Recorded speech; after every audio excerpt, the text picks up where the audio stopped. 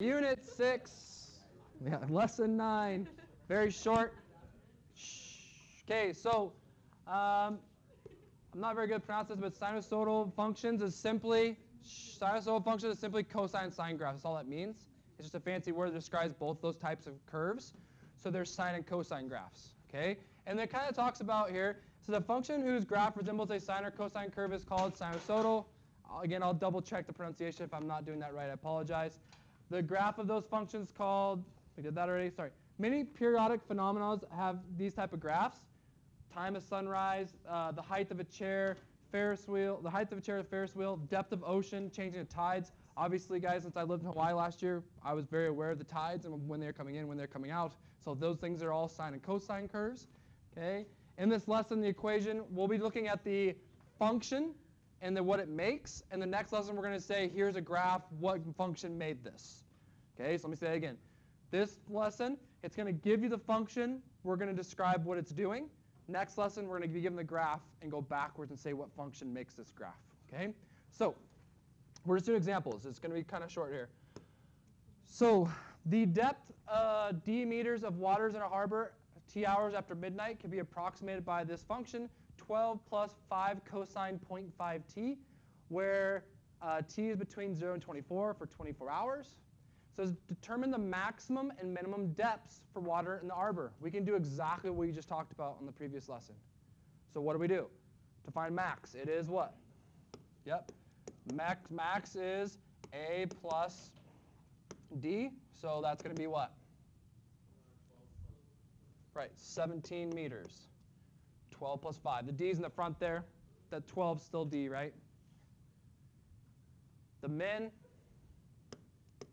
is negative A plus D. So that's going to be negative 5 plus 12, so 7 meters.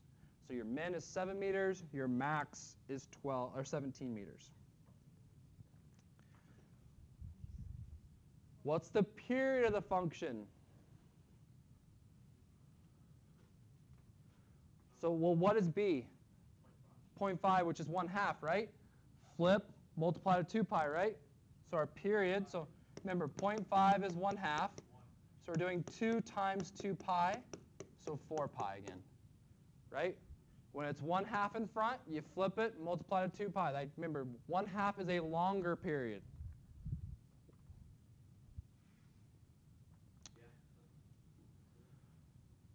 You have to flip the, yeah. Oh, this does? 2 times 2 pi. Okay, it's extending your period. Okay, I'll just go ahead and save you guys a little time, but the suitable window which we're going to use is, we're going to do 0, 24. We're going to go by 2's for x. So if you're doing your window in your calculator right now, go ahead and do that. We are 0, 20. We're going to go by 5's for y.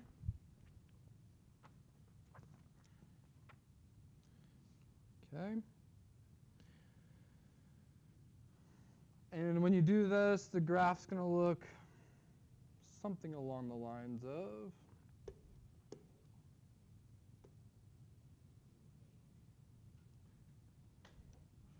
something like that.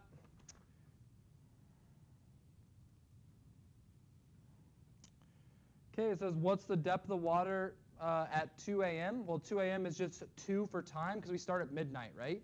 So midnight, 1 a.m., 2 a.m. So we just put a 2 in for t. Okay, so that's all we do here. So t is 2. We plug that into our t. And then we go ahead and calculate. Okay, so when you calculate that, you're going to get 14.7 meters. So in regards to 2 a.m., is that closer to high tide or low tide? High tide, right? We're at 14.7. The max is 17, so it's relatively a high tide, okay, at that time. What's that? How do you get a straight line? You got a straight line? Okay, we'll look at it here in a second. Okay. Yeah. Okay, so for this next part, I'm going to go ahead and pause it here. Oh, I got the calculator here. We can put the calculator on. Let's put the calculator in for this next piece. So it says, a ship which requires a minimum of 8.5 meters depth is harbored at midnight. What time to the nearest minute must it leave to prevent grounding? So what that means is, is that we know it right now, it's a high time at night. They're not going to leave at 2 in the morning. When can they leave and get out okay? Because it's going to get below 8.5, because 7's the low. The ship can't leave when it's under 8.5 because it's grounded. It means actually the water's so low, the ship's now just sitting there actually on the ground. Okay? So, and that does happen. Okay, it's a real thing. So what they have to do is figure out, well, when does it have to leave by to prevent grounding? So what we're looking at is our equation that we just made is in y1. The equation we just made is in y1, so the 12 plus 5 cos 0.5x is y1. Your y2 is going to be the 8.5 that represents the meters, which it'll be grounded. Okay? So we are going to go ahead and look, and it's talking about that first time. Okay, so that first time. So we're not, and we know this goes continuous, but let's go ahead and go to the calculator here. All right, so if we go to the calculator,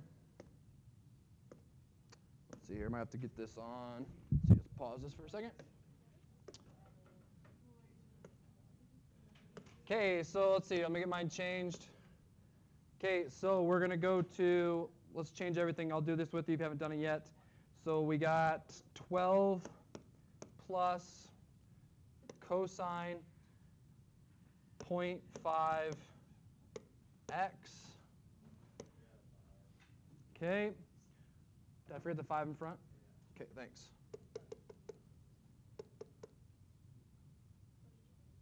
The 5 in front. Oops, that's 125, the wrong spot. I'll delete that. Second insert 5. Okay, there we go. Delete. Okay, there we go. 12 plus 5 cosine 0.5x. y2, we're simply putting 8.5. And I'm going to adjust my window here. So my window I said to use was 0, 24, go by 2's. Your y, I said 0, 20, go by 5's.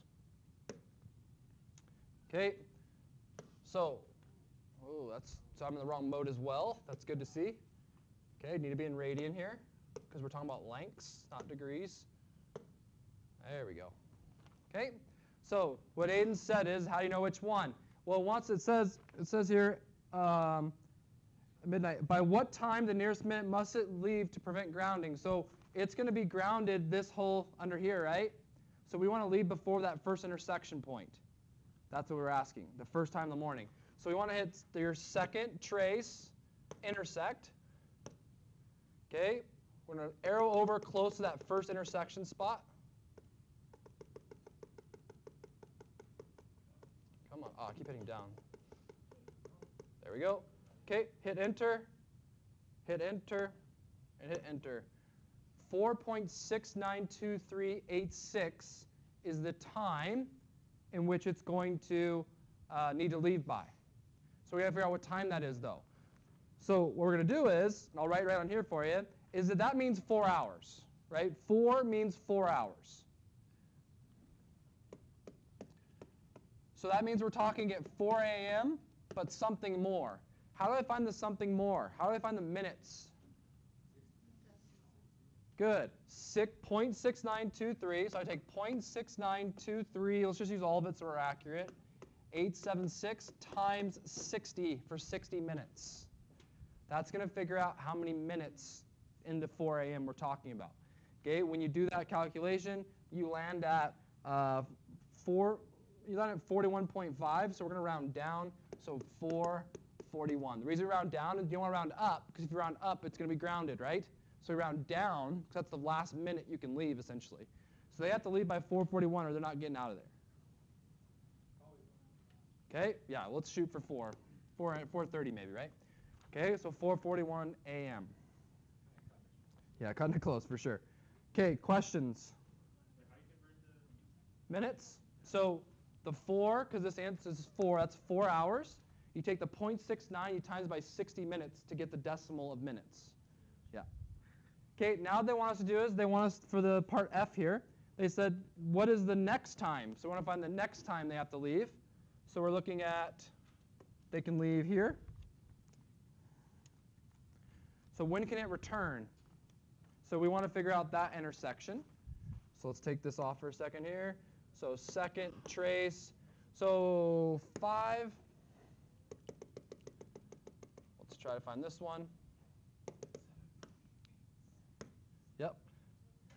Okay, 7.87, so it means 7 hours, so 7 a.m. So again, we're going to go 7 a.m., but we're going to go ahead and do 0.873, 983 times 60 to figure out the minutes.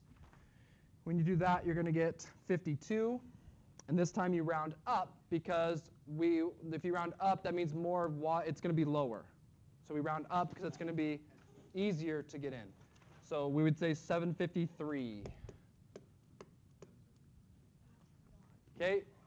I don't want you guys just to assume and just write down I wrote down. Do you understand why we rose down versus rounded up? Yeah. Okay, just make sure that that's a diploma thing I could see people missing just because it's just not thinking about it. Okay? All right. You round to where it helps you more. It'd be wrong, correct. Yeah. Okay. True. All right, so last piece for this lesson here. Okay, in a certain town, Alberta, the time of sunrise for any day can be found by using this formula. Negative 1.79 sine 2 pi d over 78 over 365 plus 6.3, where t is time in hours after midnight and d is number of days in the year. So this is essentially saying is that t is the time in hours after midnight, so that's essentially when the sun's coming up each day of the year. So this function represents the sun rising time each day of the year. That's why the 365 is there. D stands for per day. Okay, so like January 5th will be the 5th day of the year, right? Okay, so you put a 5 in for D. Obviously, we know, at least here, if you put a 5 in for D, our sunrises in January here are what? Relatively, it's dark, right? So relatively not, that's going to be a bigger number, okay? Okay, so it says write a suitable window, so I'll take care of this for you. So if you look at a suitable window for this one,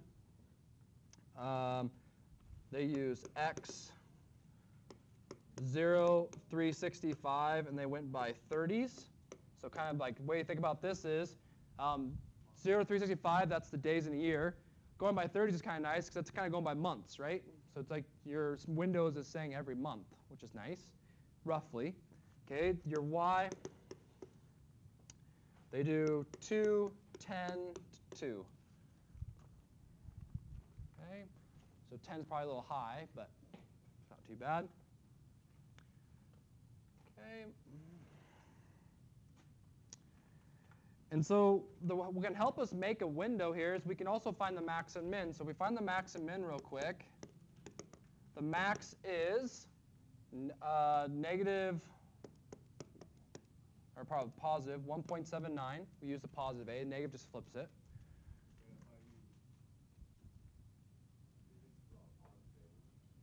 Yeah, we just keep it positive. Our A is always positive. Except for the what? What part? So if you flip, though, it's that just means the curve's happening in a different spot, but it's still happening. That's the problem. We're not like, especially with the 6.3. So this is still moving it up. So like remember, when you do your order of operations, if you flip, so I know what you're saying, but if I flip this, all this does is it makes it do this. It makes us go down here first, and then go like that. But if I move, notice what happens. The maxes are the same. So that's not going to change. And so now I'm going to move up the 6.3. So that's why we just keep it positive 1.79. Okay, so you're right. It is negative, but the point is it's still going to get to the same maximum if it was positive.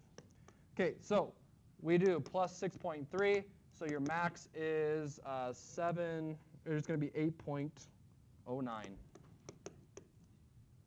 8.09 is the max.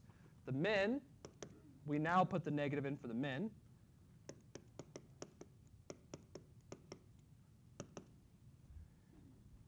Okay, and that gets us 4.51. That's kind of how they got their range I was just showing you. So use the formula to determine the nearest minute when the sun rose on the May 7th, which is the 127th day of the year. So they're nice enough to tell you what the exact D value was. Okay, so that's the d value.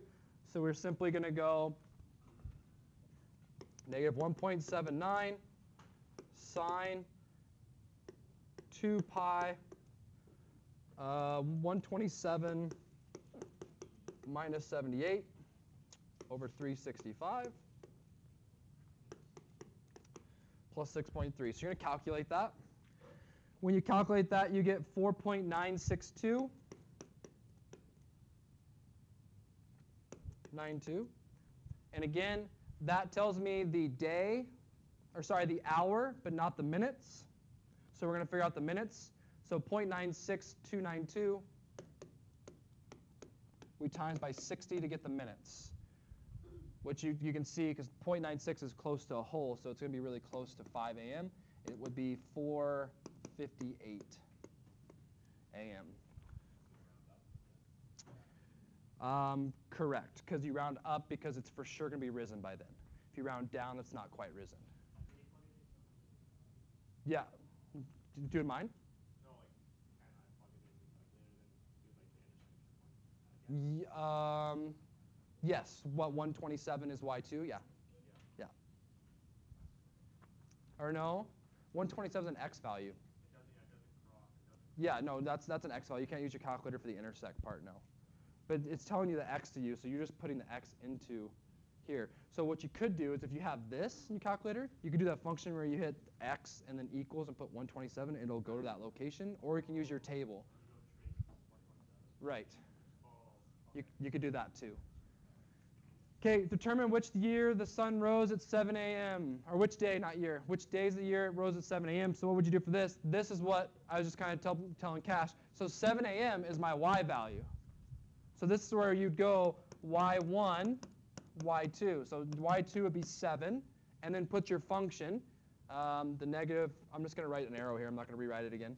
You should put that there. Find the intersection of when it's going to rise at 7 a.m. Okay, you're going to see there's two answers because we have to find all times between when.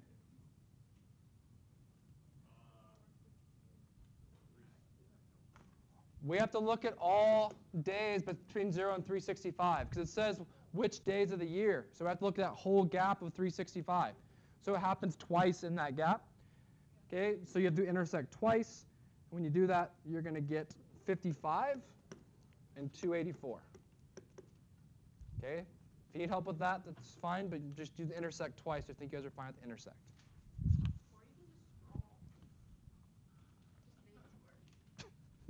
Okay, all right, we'll stop there for this one.